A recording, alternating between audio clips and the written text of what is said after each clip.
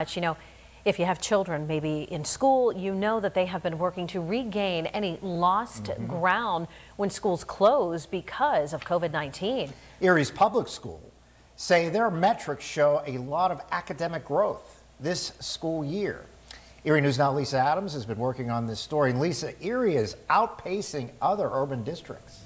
Good evening again, Mike and Eva. That's right. For similar urban school districts hit hard by COVID-19, the recovery process has been slow. But in Erie's Public Schools, they say they are just about back to where they were academically before the pandemic. I know. A part and a part makes a whole. At Jefferson Elementary, we saw the enthusiastic education recovery work in process, teachers using active ways to teach math. Proficiency scores nationally were impacted by the pandemic, but Erie's data is showing tremendous growth.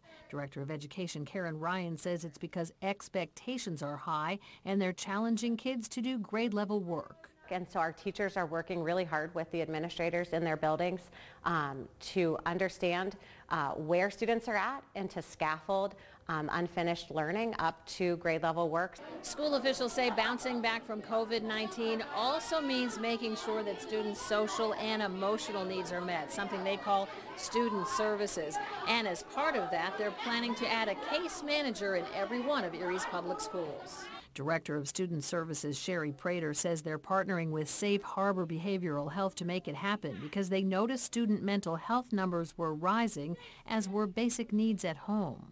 And their goal really is to do outreach to the families, and that is often done by working with the students initially.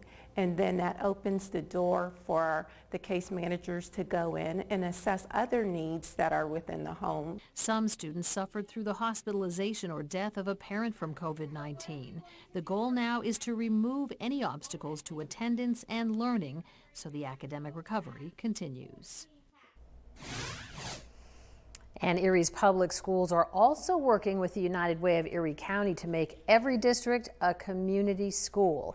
And that, I mean every school in the district a community school, and that will bring more partners and support in to overcome obstacles between families, home and school. Live in the studio, Lisa Adams, Erie News Now. All right, thanks, Lisa.